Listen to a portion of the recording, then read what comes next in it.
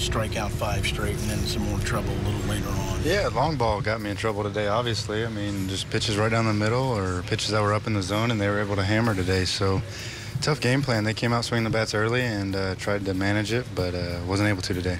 A couple of extra days rest. How does that play into what you do and how you felt out there today?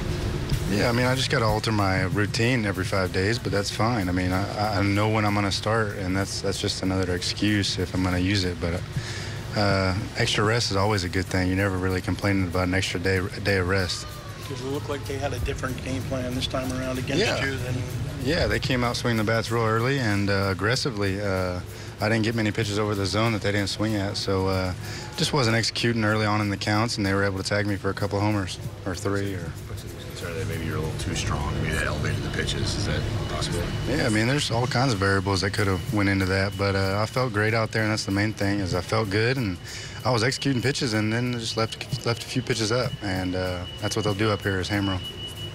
You got one more before the break, I think, and then the plan is to push it back after the break. Yeah. My next start, I think, is in Minnesota, and I'll start working on those guys tomorrow. After do my work, I'll start looking into them.